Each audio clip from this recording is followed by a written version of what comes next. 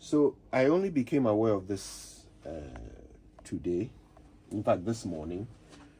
For a few days now, we've been aware that Nana Bediatuo Asante, the President's Executive Secretary, has been in the hospital in the United States. We've been aware of that. Yesterday, there was an update from Jubilee House claiming that he was in stable condition. But I've noticed the commentary, and in fact, that's what I'm saying I noticed today. The commentary from people who were hearing the news for the first time that Nana Bediatuo Asante was not well. People wishing him dead. I mean, okay, look. So someone, I think someone said, look, let's pray for him. And somebody's response was, what kind of prayer? We stopped praying for ourselves and used the energy to pray for him. Please, let those who benefit from him do the prayer. We, dear, we watch on. We pray it is poisoning so that he dies a painful death. Come on.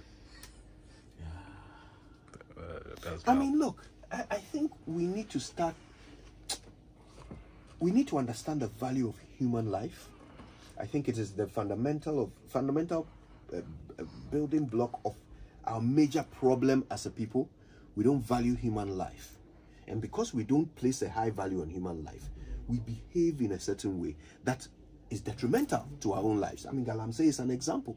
If we valued human life, people would not be arguing about votes instead of wanting to stop Galamsey. But it's the same thing manifesting itself here. Because we don't value human life, so somebody's father, somebody's husband is sick, and we are taking it for sport. I mean, have you never had a loved one sick before? Oh no, we have to elevate the standard a little bit, Ghana. We have to elevate the standard. We can debate politics. We can look, if somebody commits a crime, we can prosecute them.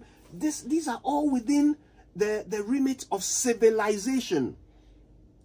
But wishing someone's death is not. It's not. Let's draw the line, I beg.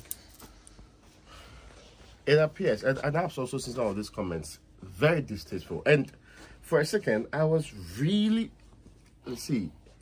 I was very worried. It's a sign that we have deteriorated, and a lot of bitter people are expressing it in so many other ways. But not long ago, we used to be a bit more different than this. We used to draw the line somewhere. That, oh, the person is not well. In my hometown, they say that even chiefs, when they are swearing the oath of office, they exempt situations of sickness. Because you cannot be sitting here, you feel you're okay. The next few minutes, we are rushing you to the hospital. The expectation is that everybody will wish you well, even if you may not like the person.